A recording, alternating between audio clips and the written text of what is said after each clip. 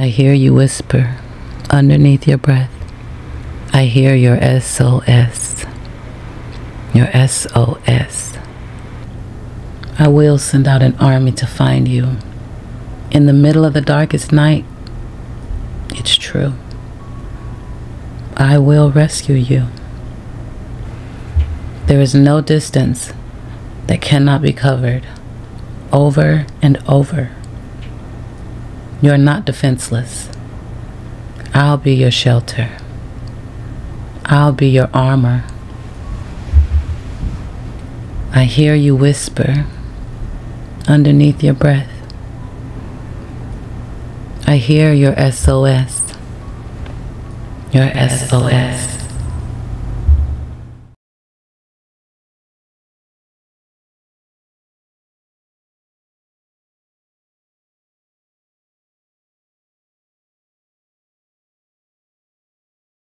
Yeah, Daniel was born. I think that he was born without one hand. We didn't know. I remember seeing him born. When he was born. I was about to say for the first time, like he was born multiple times. The first time when you first saw him. When I first saw him, yeah, it was shocking. Of course, we had some indications that something was wrong because of what was going on inside her, and of course, I first saw that it was very hard, but even at that moment when we named him, it's weird because, I never really, we think about names and try to put it together, but his name, she allowed me to name him myself. Normally with the other children, we kind of, except for the oldest, he's my junior. So, but twins, we kind of broke them off. My children are mad at us if they have a long name. I could tell you their whole name. They have very long names. And they were going through school, they had to spell those long names. But anyway, but it's just that with Daniel, she was like, hey, I go ahead and name him. And when I was naming him, I thought about Daniel in the Bible, and also Cornelius. Yeah. Right. And Cornelius was the most that stood out to me the most because Cornelius is a Gentile who has his name in a memorial in heaven, right? He's the first Gentile to be saved. So looking, I think it was in the book of Acts, and I'm not going to preach tonight, but I'm just saying, his name is significant, and it was very significant, and also Cornelius. And so when those names were given to me, I didn't really understand why. And then when, of course, like I said, he was born the way he was. When we started understanding some of the reasons why. And the fact that when Daniel was growing up, the first thing, I guess he was looking at his siblings, and he noticed that he only had one hand. His mother, she handled that. He went to her, Mom, why I only have one hand? And she told him that, God has his hand, and he has a special hand, and God has it, and he's going to give it back to him one day. So I think that kind of helped Daniel along when he got, as he was growing up. Like I said, his mother, and we debated on. We went to see some prosthetics for him as he's, getting ready to go into school. And we quickly, Daniel, he whined and complained about those prosthetics. He did not. And I think his mom wanted him to wear it because of the cosmetic, and she wanted the kids to, to make fun of him and things like that. And but Dane's like, no, he just didn't want it. And eventually, as much as I tell her, hey, well, he don't want it, just don't let him have it. She, no, he need to have it. And then it came to the point that she had to be like, well, he don't want it. We had to let it go. Just take it off. Daniel, he's confident in himself, and that goes back to what I said to this day. Daniel was somehow he's a confident guy. He's a very confident guy, and awesome. that might be people look at Daniel like. And I tell you, when he was growing up, he never got treated no different. Like what I expected from the rest of the people, respected from him. Say ain't no pity party and say, oh, he figured everything out from beating them video games to whatever. He figured it all out, and he does it because to him it's normal, it's natural. He was born that way, And so it wasn't never a hindrance to him. Never. I haven't one time seen it being a hindrance where we had to babysit him on anything. So Daniel's been doing really well. Did he have anything in his car that he needed to turn the wheel or anything like that? I never really. Oh, not at all. Wow. Not at all. Yes. Wow. I'm telling you, Daniel's an extraordinary guy. He's oh man, just he was fixing his vehicle. Me and him, I just have a similar too. I used to like fixing vehicles, and I had them right up under that vehicle with me, learning how. Daughters too, they need to know too, because I have this thing. Yes. You know, my daughters need to know how to take care of themselves and don't the guy, you know. And so you know, something happened to their car on the side of the road, they can handle that, you know. Yes. So, right. I agree. So you know, so they get the basics about certain things, and Daniel was one of them. Get up on that car, and him and his brother, and I know he appreciated it. Now he's whining, complaining. No, I kind of laugh. I just think about all kind of things. I remember when I got out of the military. I know a bunch of story, but I remember this one time he and his brother said, "Dad, I want to go to the gym with you." I said, "Oh yeah, y'all want to go to the gym with me? Wow, okay, let's go." I took him on post, and we was going to the gym on post, and you know, I just got back from Afghanistan pretty much, and make a long story. and well, I was somewhere in the military. I don't know if I was just back from one of the deployments, I know. And we was going to the gym, and you know, overhand claps is one of the normal things we do in the military. And they couldn't do that, and I remember yelling at them, and like, you can't lift up your own arms, you know. It's pretty much.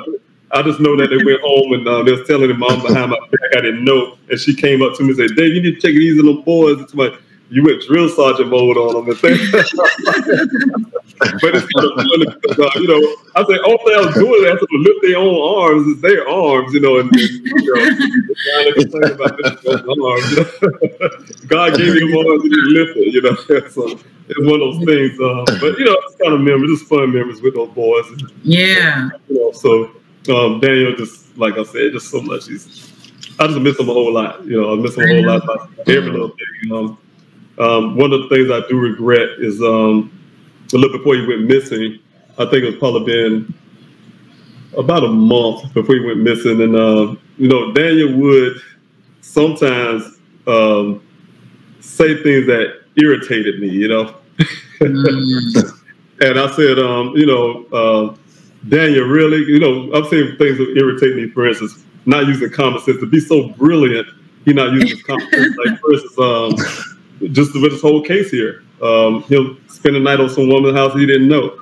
You know, that's the kind of thing that irritates me. He know me. He know how I am. No better. Use your brain, and you just don't do that. You know, that type of thing. But I would say I would give anything for him to irritate me right now with something that he always asks me. He would ask me all the time and question me, and I just miss those type things. Right. The things that got under your skin. It's like, oh, just too brilliant to make that kind of, you know. I mean, we all make mistakes. We make those mistakes, and but you know, just sometimes you have to really think before you make a move. So, I mean, that's just human nature, though. I mean, shoot, I know I done told my son a couple times, not right now, not right now. I mean, you know, just don't beat yourself up. No. Yes. This is David's page that he created on Twitter for Daniel. It's just beautiful. 2 days before your 25th birthday, Daniel. Wow. Yes. I think that's just beautiful. We're looking for you, baby.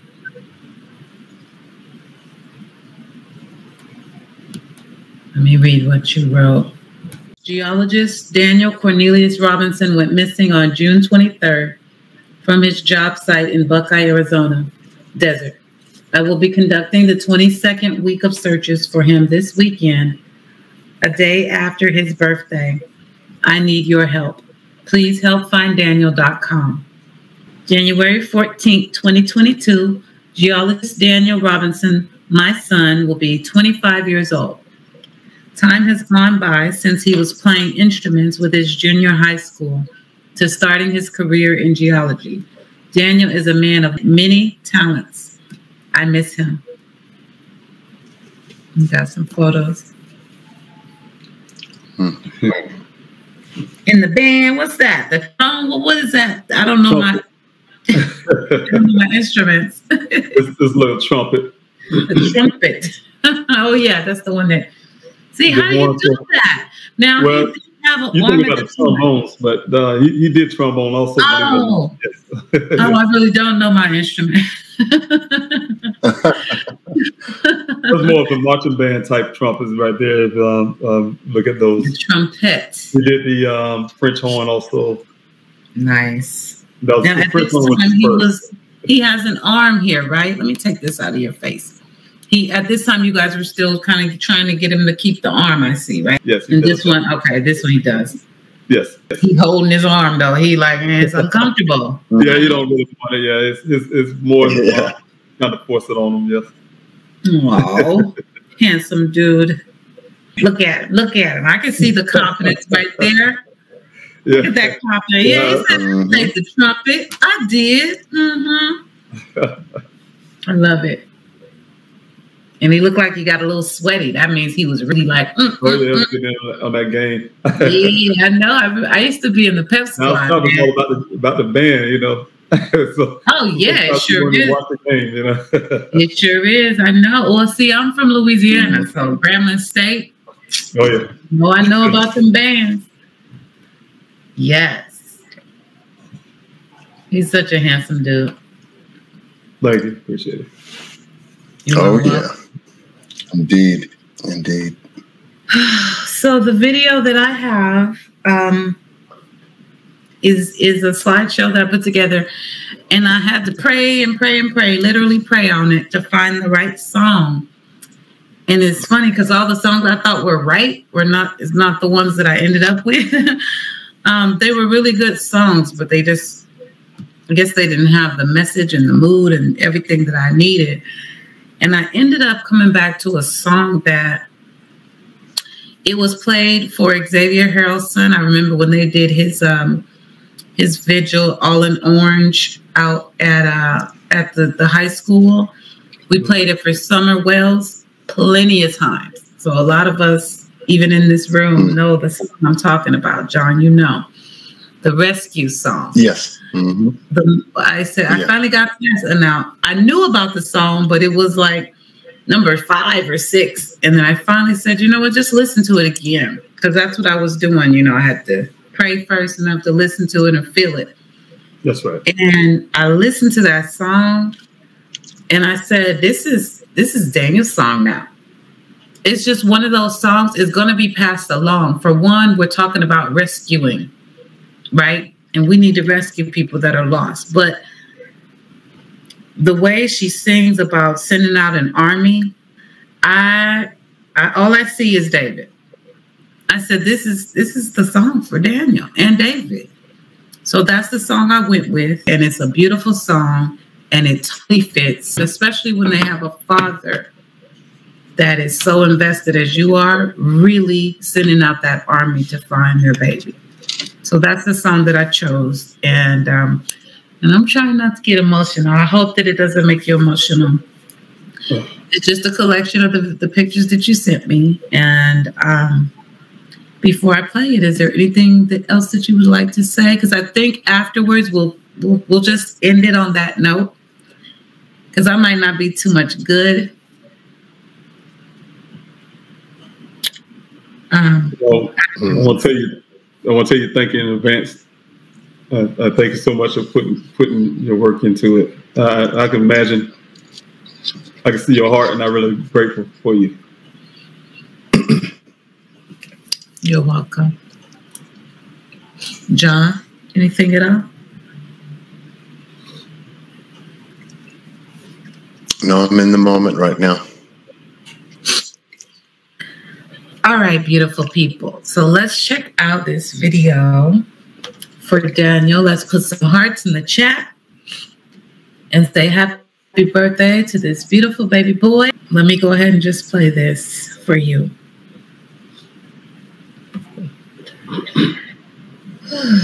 Okay, y'all, sorry.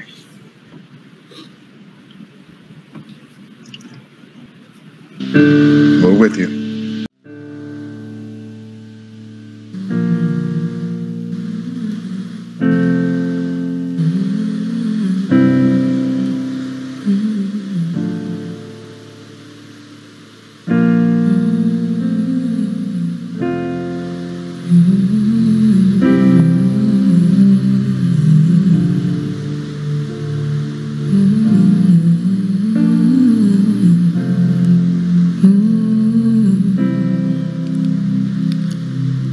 There's so much hate going on in the world.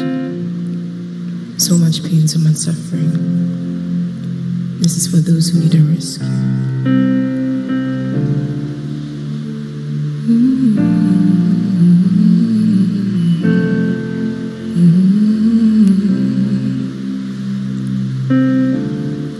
You are not hidden.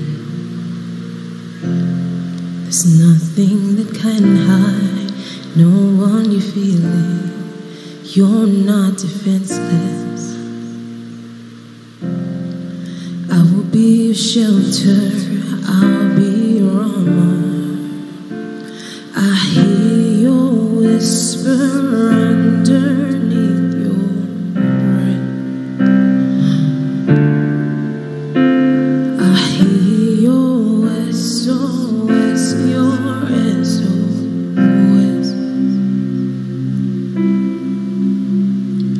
I will send out an army to find you in the middle of the darkest night. It's true, I will rescue you. There is no distance that cannot be covered over and over. You're not defenseless. I'll be your shelter. I'll be your armor. I hear you whisper underneath your breath. I hear your SOS, your SOS.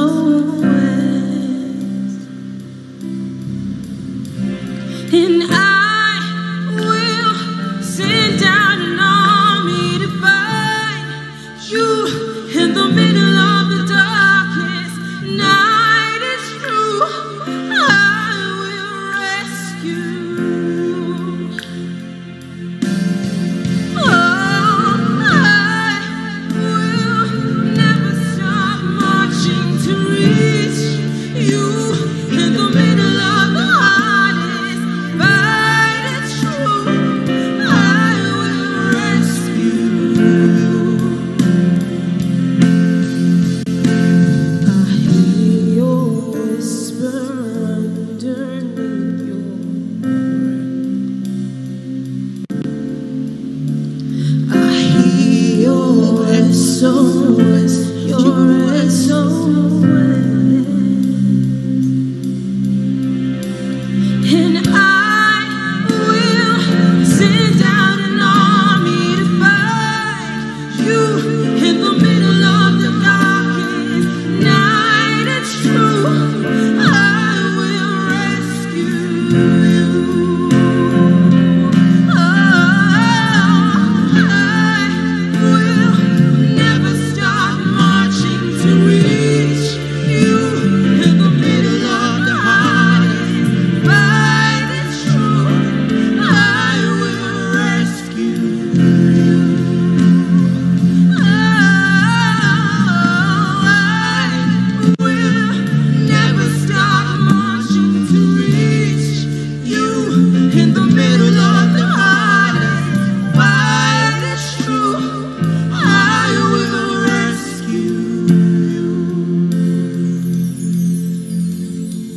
And I will send out an army to find you in the middle of the darkest night. It's true, I will rescue you. Wow. That's beautiful. Yes. Happy birthday, Daniel. You I won't need give to up. share that. Thank you so much. My pleasure. Yeah, that's thank you. I appreciate that. Yeah. Mr. Robinson, we got your back. Thank you. I appreciate that. I know that. Thank you. We're here with you. Yeah. You're welcome. Good night, everybody. Good night, everyone. Good night. Good night, David. You're very welcome.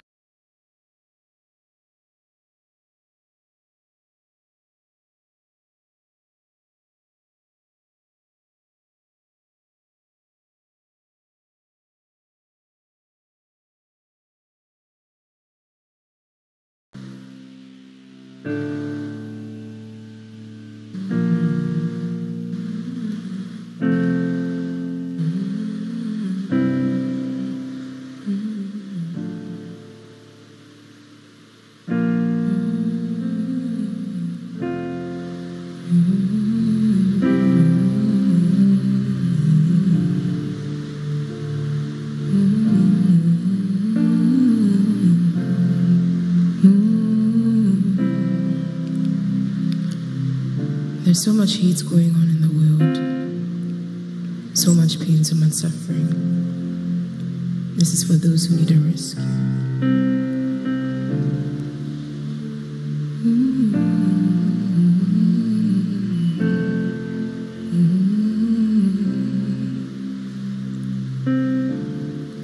You are not hidden. There's nothing that can hide. No one you feel it. You're not defenseless. I will be your shelter. I'll be your armor. I hear your whisper underneath your breath. I hear your SOS, your SOS.